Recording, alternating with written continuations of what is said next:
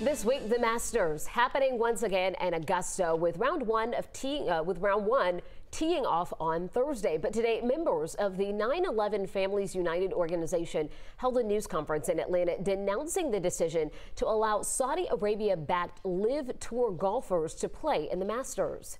The group claims the Saudi Arabian regime directly supported the terrorists involved in the 9/11 attacks that led to the deaths of thousands of Americans, and that it is now trying to sports wash its image by pouring vast amounts of money into the LIV Tour and its new players.